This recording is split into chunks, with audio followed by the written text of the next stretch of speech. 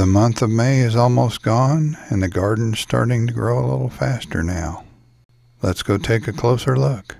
The garlic is getting huge, and the tomato plants are gaining some size now. We even have a few tomatoes setting on. This is one of our Baronia plants. If you watched last week's video, you can see that the sweet potato plants are larger and fuller now. Not only did I plant sweet potato slips in the straw bales, but I also planted 30 sweet potato slips around the edges of the garden.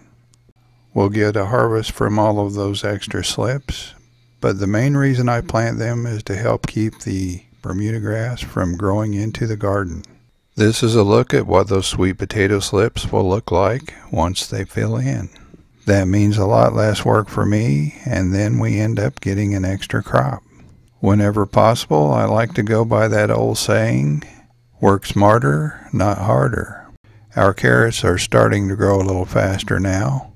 Our favorite carrot last year from 6 varieties was St. Valerie, and we're growing that one again along with 5 others. The peppers, the spinach, and the lettuce are all doing great right now. Starting our peppers extra early this year helped us get off to a much better start than we got off to last year. We even have peppers on some of our plants. This one is Buena Mulata. It starts out purple and then goes through several color changes on its way to becoming red at maturity.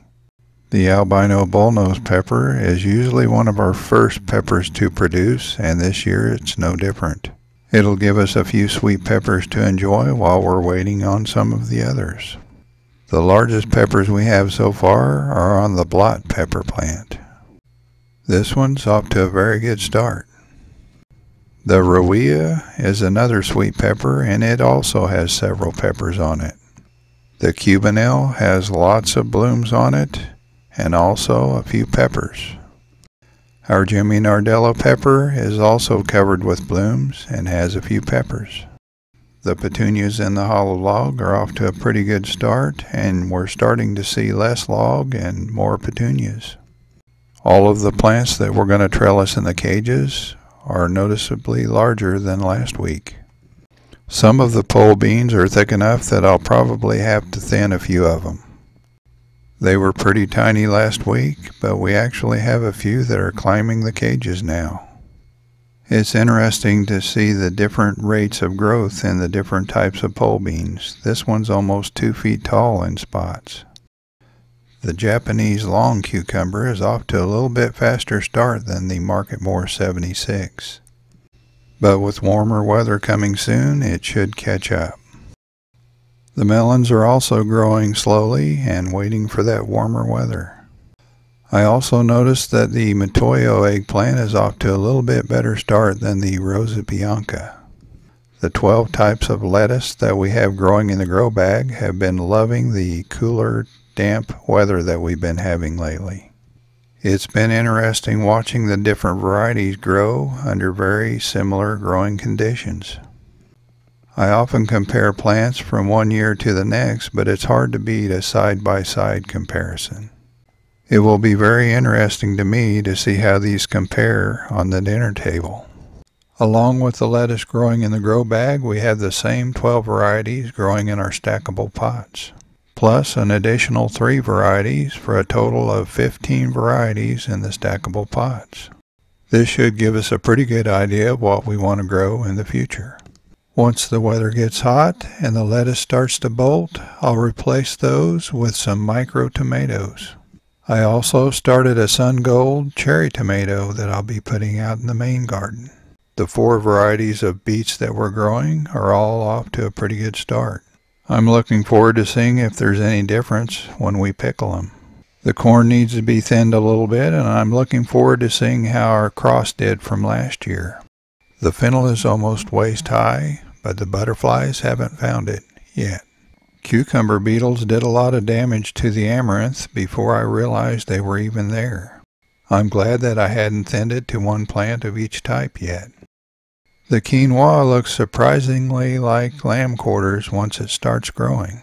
So far, the insects haven't bothered it yet. The tallest of the Musa Bastiu bananas are about 6 feet tall now. or a little less than 2 meters.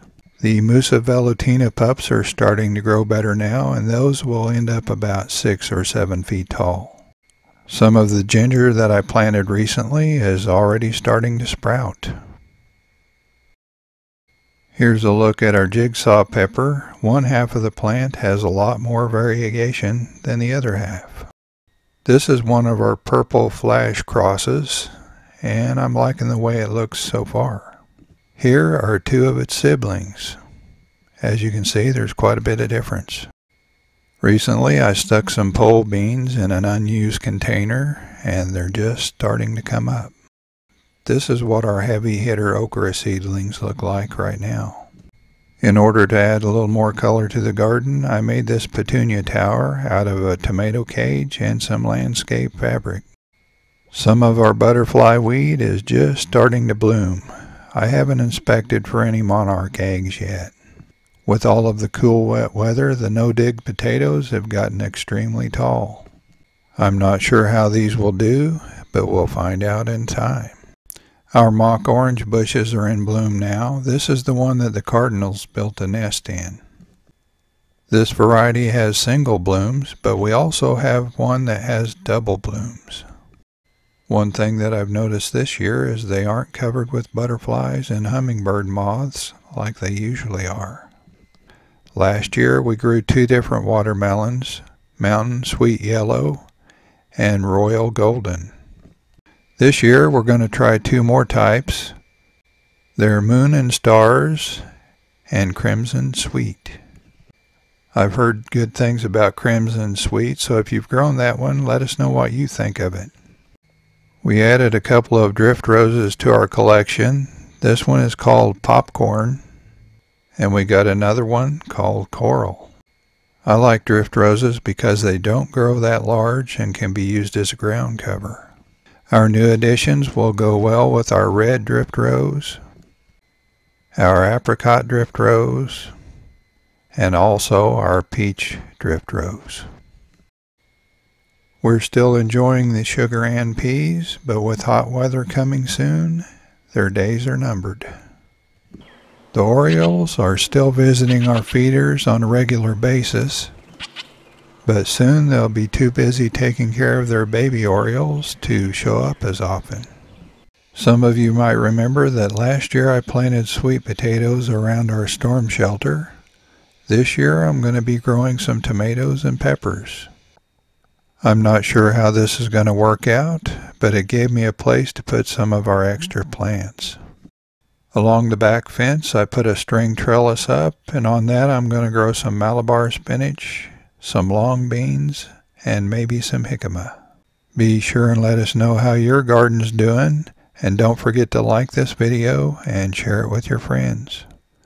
We'll see you next time.